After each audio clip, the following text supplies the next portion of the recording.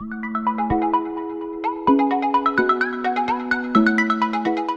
beautiful people, it's Courtney. Welcome back. Today I have an exciting Walmart slime versus Target slime. I've been wanting to do one of these for a while now, so I'm super excited to share these new slimes with you guys. I hope you enjoy this video. Please make sure to click that subscribe button and let's hop into it. How is that for keeping an intro short? Okay, so this first slime is from Walmart. I was the most excited to try this one just because of the packaging. It was supposed to be cookie dough, like super lifelike, and no, just no. I mean, look at this.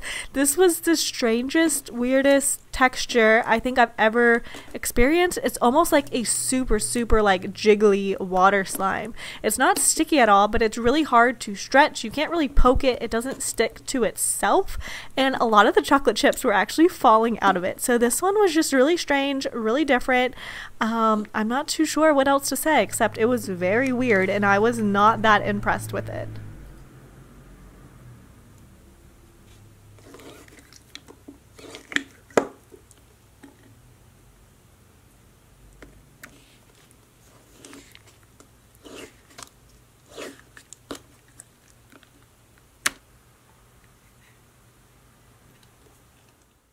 This next slime is coming straight from Target, and it's this Nickelodeon slime. I actually thought these were really cool because they had a ton of different themes. This one was like birthday cake inspired, so they're scented as well, and it has the slime and it has a bunch of add-ins, which I thought was really great. This one has some like colorful beads in it, and it's this pretty pink slime. Now the only thing I will say with these containers is they were really hard to get the slime out of, but the texture was actually really unique and I really liked it. It wasn't like a classic homemade slime, but it was pretty close. If I stretched it slowly, it was definitely resembled a more like homemade slime versus a putty, but this was really thick and I liked it. It kind of reminded me of a glue wall slime slightly, kind of a little bit, but I like that it was scented. I feel like this was the closest representation of kind of like a real homemade slime versus some of the store-bought putties. So I thought this was really cool, really different, and yeah, really unique.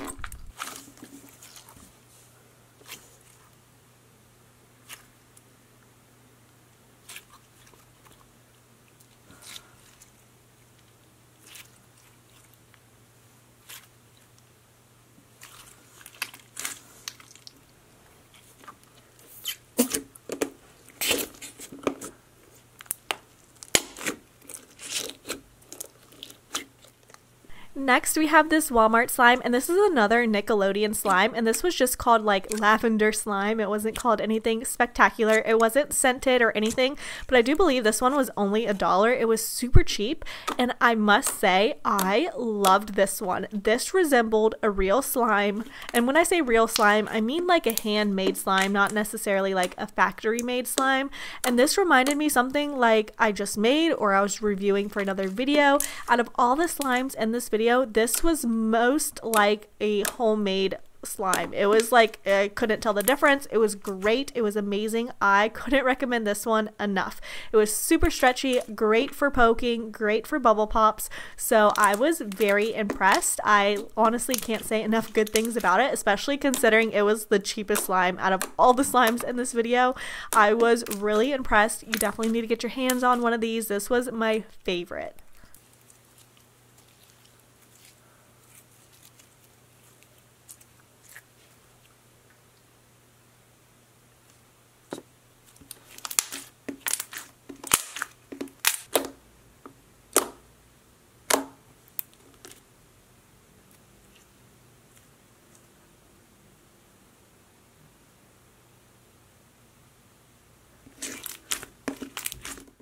Back to a Target slime. This one was called like, what is this? Something fluff? I don't know. It had really nice packaging and I had high expectations. This was supposed to be a super like fluffy, perfect for swirling slime, and this was just like the opposite. It was almost like it was just clay, but it was really, really stiff. It was hard to stretch.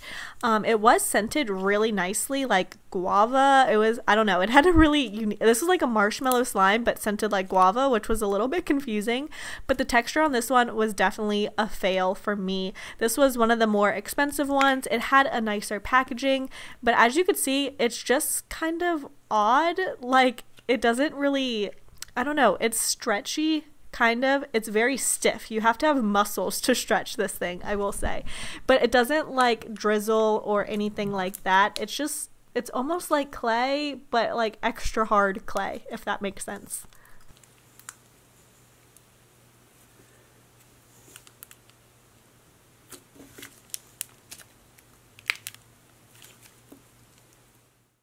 Now this next one from Walmart, I know it's not technically a slime, it's Silly Putty, and I used to like play with this stuff all the time when I was younger, and I haven't played with it in a really long time, so I wanted to get one, and I thought that giant egg was pretty cool, but I was like actually really disappointed with this. I was like, has Silly Putty always been this stiff, or have I just played with like slime too much?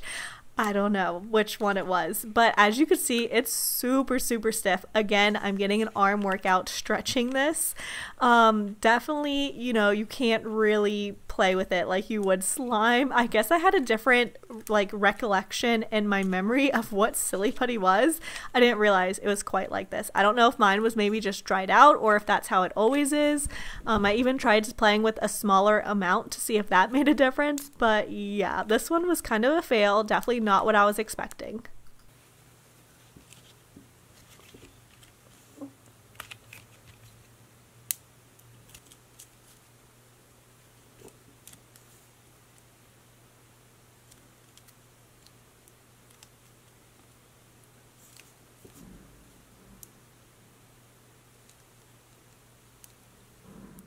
So from Target, I also picked up another one of those Nickelodeon slimes because this one was completely different than the last one. This was like a watermelon jelly cube inspired slime.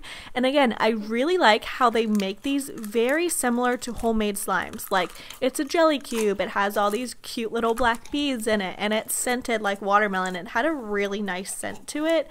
Again, this one was also really hard to get out of the container, but overall, I think these Nickelodeon slimes are pretty good. Like, I think out of all the slimes, I'm most impressed with those. And as you could see, like, it's not quite as stretchy as I would probably like it to be, but it's still really fun to play with. It's really unique. I mean, it's not very often you see like a store-bought putty, you know, with jelly cubes and scents and all that stuff.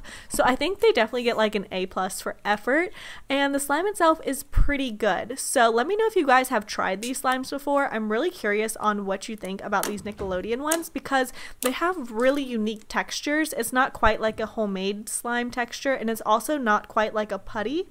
It's somewhere in the middle, and I actually think they're quite nice for like a store-bought slime. So I'm really curious to see what you guys think of these.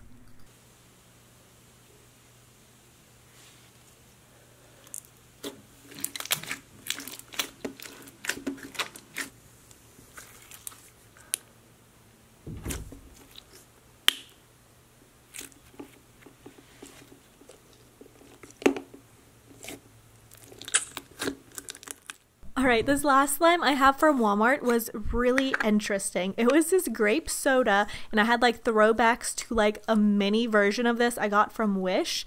Now, okay, this was supposed to be scented, and it definitely had like a really artificial fake scent to it. Didn't smell like grape soda to me at all, but look at this. It felt almost like Jello, except, you know, it didn't stick to me or anything. It was just so bouncy. It's very much like the first one. This one was a little more fun to play with than the first one. But it was just definitely not your typical slime. I don't know what to think about these. Like, I think they're actually kind of a different kind of fun, but I'm confused on these. They're just so unique and so different.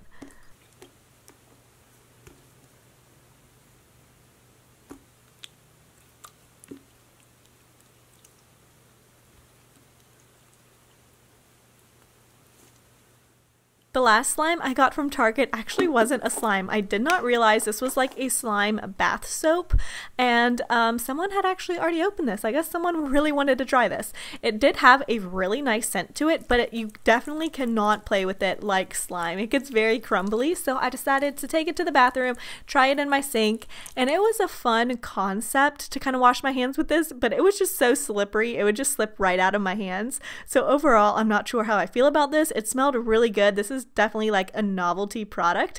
But anyways, that's all I got for you guys today. I really hope you enjoyed this video. Please make sure to subscribe if you aren't already, and I will see you guys Thursday for a brand new video. Bye!